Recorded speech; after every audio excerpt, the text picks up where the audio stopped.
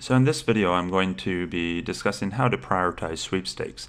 It's what people who tend to win a lot of contests in sweepstakes actually do. They want to make sure they get the important ones out of the way every single day, and then they tend to win a lot. So I'm just going to expand the software window here. By the way, this is the Winning Prize Search Finder. You can get it by going to pro.winningprizesearch.com. Simply go to the download page, enter your name and email address, and then you'll get a 7-day full version license. And if you want, you can become a member afterwards.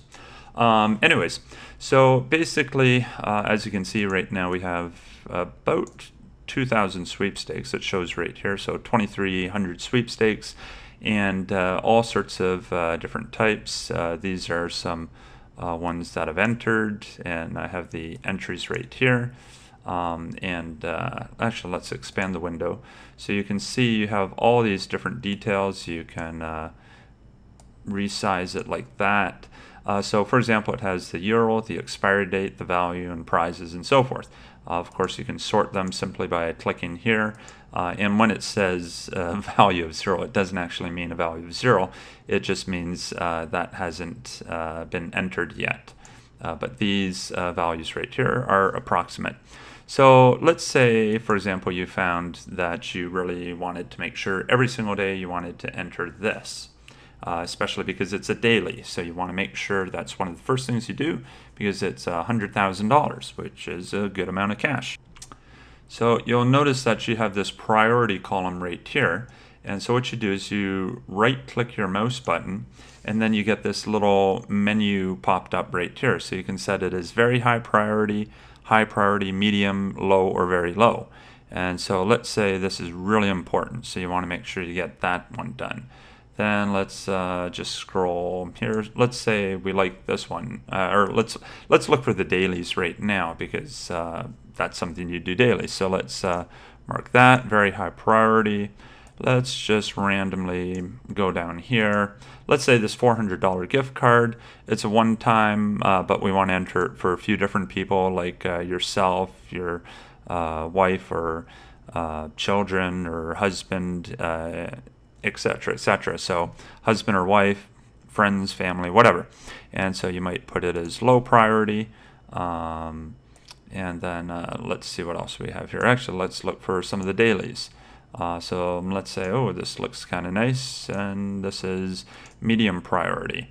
And yeah, so let's just add that to a few different sweepstakes. And so we'll just assign different values here. So anyways, so now we have a few different sweepstakes. We've marked the priority. So when you start the software, all you have to do is you click on this heading, double click, because it will sort it ascending and descending.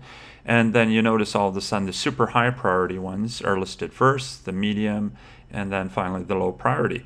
So every day when you go to enter your sweepstakes, you can make sure you enter these ones first, get it done, finished, yeah, so like I said, a lot of people, when they'll use something like this, they look for sweepstakes that might have a lot of prizes.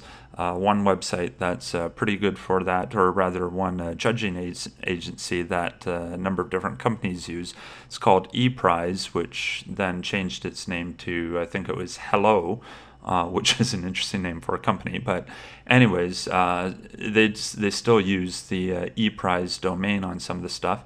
So they tend to have a lot of prizes that they give out, or rather the companies that use ePrize tend to have a lot of prizes that they give out.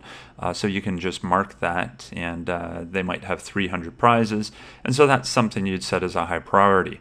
Or likewise, if you're looking for high value cash prizes, many of them will have daily, or they'll have multiple entries per day, or they'll have some other criteria, so you can just mark those as high priority as well, and just make sure you have a good chance of winning.